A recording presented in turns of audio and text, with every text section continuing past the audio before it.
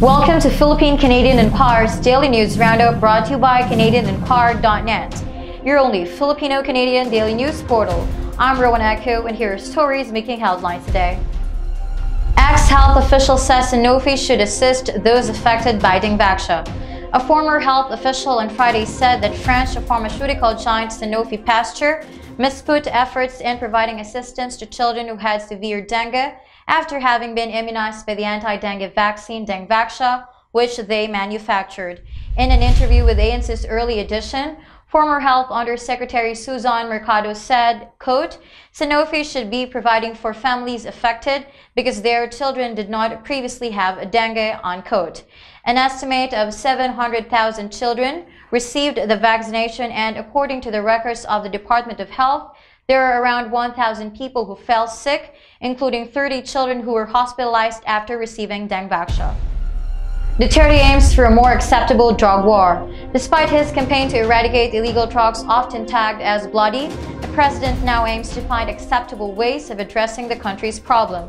Quote, I will walk not only the extra mile to find a more acceptable way, I will walk for one day to find it, but in the meantime, I will not allow my country to go to the dogs, unquote, President Rodrigo Duterte said.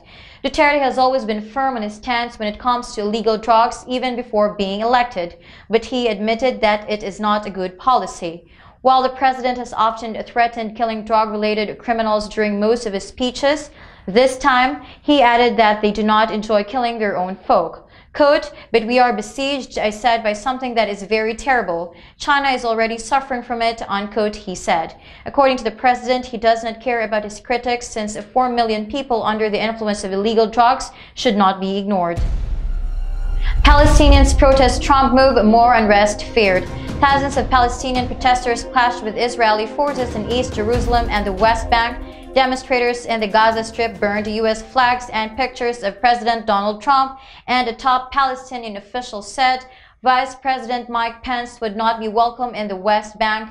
In a show of rage Thursday over the American decision to recognize Jerusalem as Israel's capital, Israeli forces were bracing for the possibility of even stronger violence on Friday when tens of thousands of Palestinians attend weekly prayers at Jerusalem's Al-Aqsa Mosque, the city's most sacred Islamic site. In Gaza, the supreme leader of the Hamas militant group called on Palestinians to launch a new uprising against Israel. The Palestinians were blindsided by Trump's move to depart from decades of U.S. policy on Jerusalem and append long-standing international assurances that the fate of the city would be determined in negotiations. That wraps up our news here on PZI Daily News Roundup. Thank you for joining us. For more news stories, visit our website at www.canadianempire.net.